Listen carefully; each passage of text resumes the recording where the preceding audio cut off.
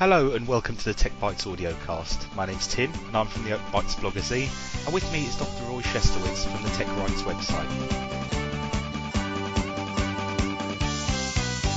It's Friday night and I'm gonna get sauce. I fought the troll and the troll lost. I fought the troll and the troll lost. He tried to boss me and was outbossed. I fought the troll and the troll lost. I fought the troll and the troll lost. Underneath his creeper bridge, hoping goats will cross. Quoting Ashcroft and Tom Ridge, I fought the Right then, hello and welcome to episode 58 of the TechBytes audiocast with me, Tim, and Roy here as well. It's Tuesday the 23rd of August and it seems like an eternity since we did our last show. I think 2.5 weeks by my reckoning. Today we have a plethora of subjects to cover, and amongst those is going to be talking about HP. We're going to be looking at Motorola and a Google deal. We've got some music from PJ Morton and Ozomatli, I hope I pronounced that right, as well as the Samsung and Apple situation in Europe, a little bit on GIMP, and a few other bits and pieces that spring to mind as we do the show. So without further ado, I'll pass you over to Roy, and he's going to kick us off. Hello, Roy. Hey there. It's been a while. Yes. Yeah. Last one was the 5th of August, so it's really interesting. We never were actually available at the same time, and I think we had quite a few people asking us why it's taking so long. And I was pretty pleased because we don't do the show for a couple of weeks or just even a week, and you started getting people asking questions and look forward to the next one. But anyway, this is the first time, I believe, that before the show, we basically spoke for a few minutes and took down some notes of things we probably need to cover, because we have loads of fairly important subjects which we didn't have a chance to cover. And the first, which I thought was not only important but also pretty new, was the situation with HP. So, what do you know about it so far? Very little, my dear Roy. I've just come back into the land of computing for being away, hence the no show for a couple of weeks. So I'm going to let you lead, and I'll chip in with my 10 pence worth as we go along. Right. So, from my point of view, and this is a personal point of view, and you might not agree with me. Back in 2010, there was the whole situation with Mark Hurd from HP. He was the CEO after a very notorious previous CEO. I think Florina was the previous CEO, and there was a scandal to do with pretexting or eavesdropping on journalists and all kinds of stuff, really malicious things. So HP was trying to recover in some ways. Mike Hurd was doing a pretty good job, I think. Became the biggest OEM with the company, having acquired Compaq a long time ago. They were pretty successful in terms of their reports, and more recently they acquired Palm. So Palm was working on a Linux-based operating system called WebOS, and HP was bound to try and enter a growing market of smartphones and tablets and all kinds of stuff.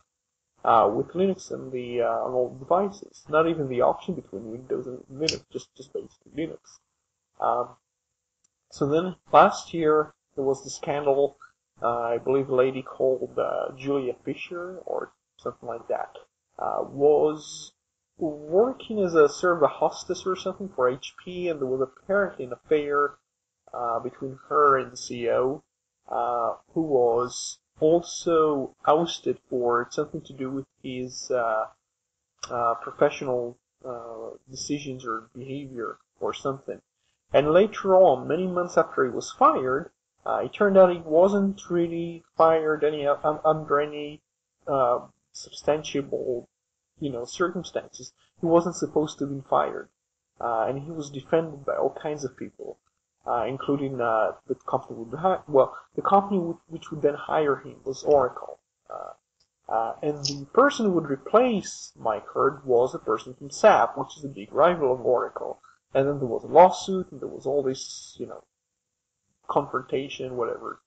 And more recently, not only was the CEO of HP a former ally of Microsoft, because he used to be the head of SAP, and that's a company which Microsoft almost bought back in the days, you look in the previous decade or something.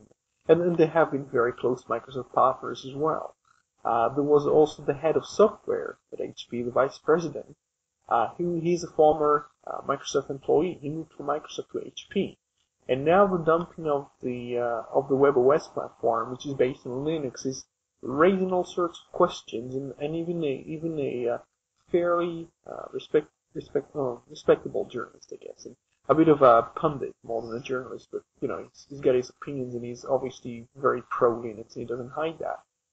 That's Stephen SJVN, whatever his full name. I'm not even sure what his full name is. Usually referred to as SJVN. He basically calls the person who runs HP and his minions, to use his words, people who weren't really interested in making the Linux-based platform succeed. So they basically dumped the platform without truly trying to make it succeed at the expense of Apple and Android.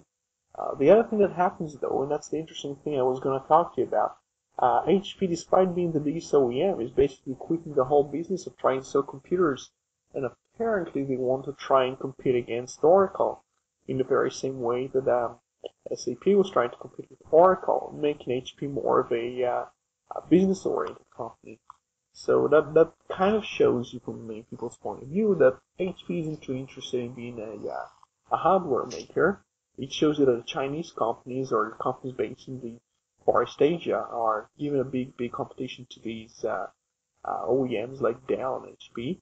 And it also shows you that the Windows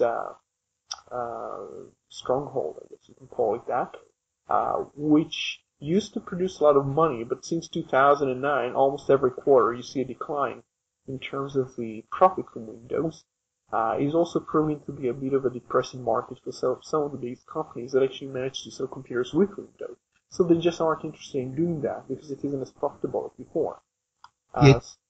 It's sort of well timed this, because I'm currently writing an article at the moment which is going to be published hopefully in the next few days, but it's touching on these very subjects. And what I've been looking at and particularly interested in is the form factors which will be popular with the mainstream or the masses this time next year and into the future.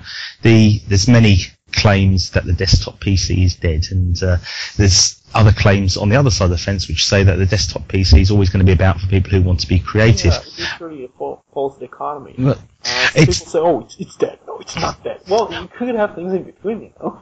Yeah, I think the answer lies somewhere in the middle, because I think for the majority of users whose aspirations are no more than Facebook posting and a few tweets and maybe a few short emails, which in itself is a dying industry for many of the mainstream users who use Facebook or whatever social networking they're on to communicate.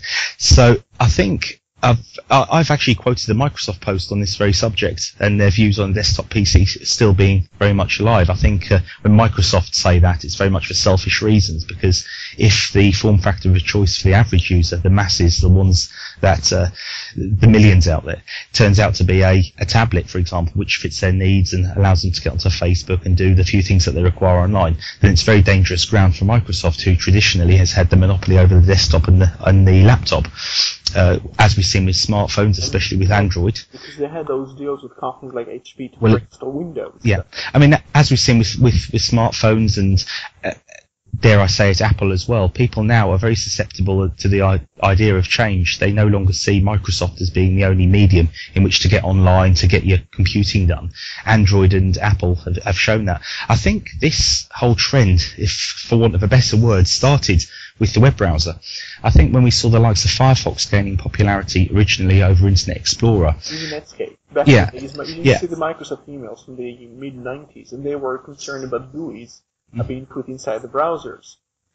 I think this is where the rot for Microsoft started to set in, because once people saw that they could use things like Firefox instead of Internet Explorer, which by definition in its name suggests that it's the only package that can get you onto the Internet Explorer, and I think once people saw that they could use Firefox, and now more recently we have Chrome, and people are using Opera and a plethora of other choices, people are now realizing that you don't need a Microsoft logo on a piece of software in order to get functionality that you require.